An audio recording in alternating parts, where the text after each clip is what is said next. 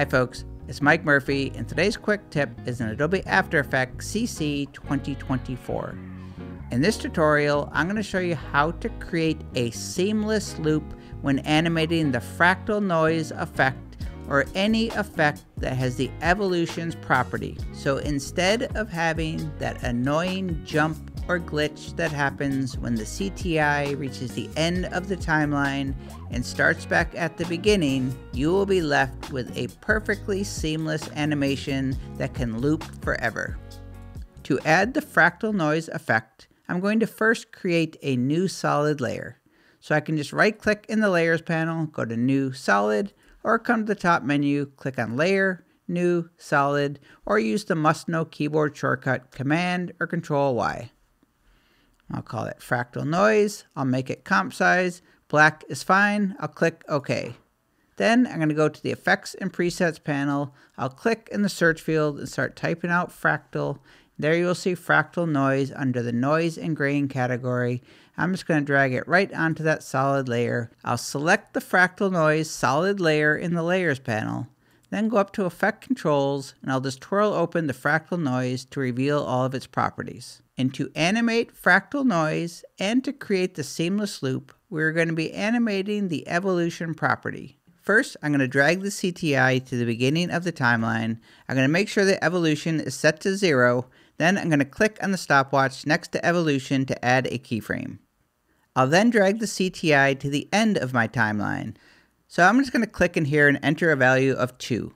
I'll tap U to bring up the keyframes. So now you can see I have a keyframe at the beginning set to 0, and the last keyframe at the end of my timeline is set to 2. So in between these two keyframes, I'm telling After Effects that I wanted to go through 2 full evolutions.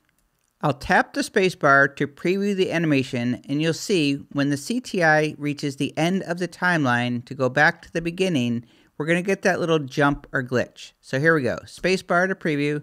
Animation looks good. CTI is getting towards the end, and there's the jump. To fix this, we're going to twirl open the property below called Evolution Options and check this box, Cycle Evolution.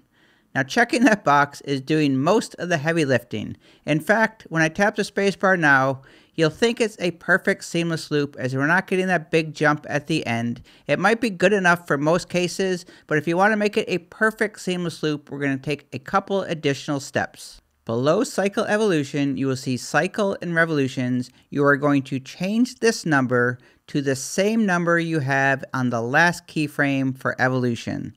So I set my last keyframe to 2 evolutions, so I'm going to change the cycles to 2. The cycle amount is saying, how many full evolutions do you want to occur before the animation resets? And a neat trick when you're trying to find the looping part of an animation or when you just want to compare the values of 2 keyframes is to take snapshots. So with my CTI over the first keyframe, I'm going to click on the camera icon, which is going to take a snapshot. I'll go to the last keyframe, and I'll click on the icon next to the camera. That's going to show the snapshot. And when I click that, notice nothing changed. That is telling me that the first keyframe and the last keyframe are identical. And to further illustrate this point, I created a marker at the 1 evolution mark. I'll change the cycle to 1. That is saying I want the animation to reset every full evolution.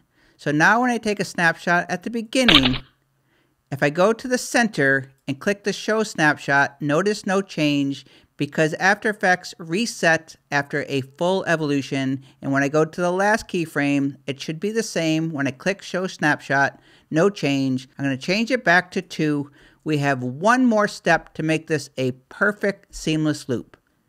Because the first frame and the last frame of our animation are identical, we just need to move the last keyframe forward by 1 frame. So I'll zoom way in, I'll press the Command key on a Mac, Control if you're on Windows, tap the right arrow key to move forward 1 frame, and then just move that last keyframe forward by 1 frame.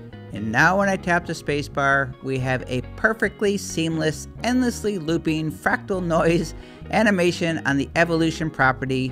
And my name is Mike Murphy. Cheers.